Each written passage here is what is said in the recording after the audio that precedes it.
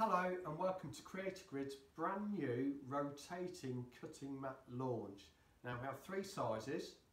We have two squares, the 12-inch square, the 18-inch square, and then this one here, 13-inch circle. Now I'm going to show you some of the features on this one and then we're going to move on to the 18 because there's something just slightly different on that. But if we start with this circle, so basically this at the minute is locked. Right, I'm trying to move that. It's nice and stationary.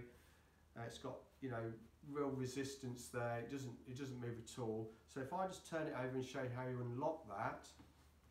So basically, if you turn it over, you can see there, you've got two catches, and you literally just click, click, and then that's ready to then be used and rotate. Just tell you very quickly, you can see how it resisted moving on the table there, and that's because of this nice rubbery surface just stabilises it, stops it from sliding. So basically if I just flip that over now, it's now free to slide and rotate. Okay, it goes either way, nice smooth action there. So basically I'm going to now show you quickly how to cut hexagon, just how easy it is to do. So basically, nice bit of fabric. I always pop it in the centre because then it's not, you know, go from one side of the mat to the other. Again, just pop the template in the middle there. Basically, always cut away from you. I like to just slightly rotate, slightly rotate the mat. So then line it up, cut.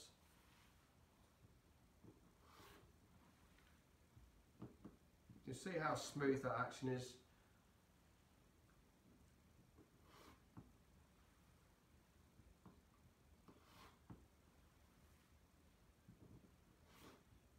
There you are. Oops. So that is a 1.5 or 1 inch finished size hexagon cut. As you can see, nice and quickly and safely.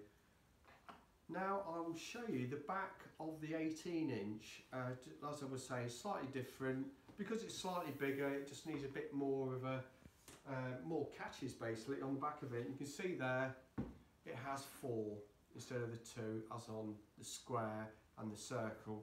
And it works exactly the same way. And that's ready to rotate. Now if I drop that down, you can see that rotates nice and freely. And the real benefit with the bigger size is that, you know, you can imagine you can square up blocks ready to, you know, obviously join them together. So it's a great, you know, one for doing all those sort of those jobs of squaring up. So I do hope you enjoyed the video. Thank you for watching and do enjoy.